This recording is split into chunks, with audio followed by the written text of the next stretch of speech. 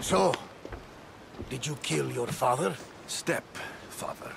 I suppose the gods won't judge you too harshly for a step-patricide.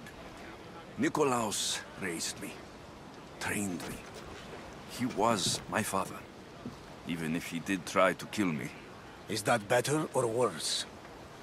No matter. Yours isn't the only complicated family in the world.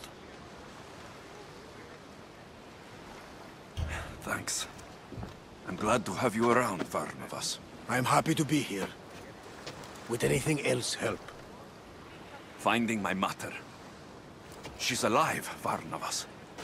At least, Nikolaos thought so. Some good news, praise Ira. What's your plan? What course should I set, Captain?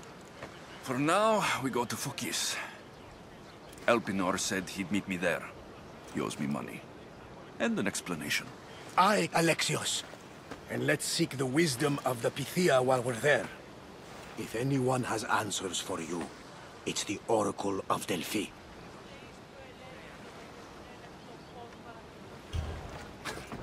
The Oracle's predictions destroyed my family.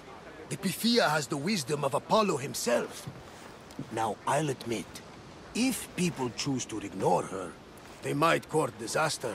If we ignore the Pythia, my sister would still be alive, and our mother would be safe at home. Back to business. You know where to meet Elpinor, I suppose? His home is in Pilgrim's Landing. But Nikolaos' last words to me were a warning of snakes in the grass.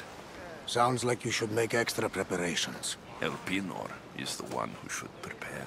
Meet me at Apollo's temple in Delphi when you're done dealing with the snakes. Oh, and Alexios, in all the excitement I nearly forgot. Terrible things have happened to your home. That old house. It was barely standing to begin with. I meant Kefalonia. A sickness has spread across the island. They say it started in Kausos. There doesn't seem to be a cure. Many have died. Malaka. That priest was right. Just say the word.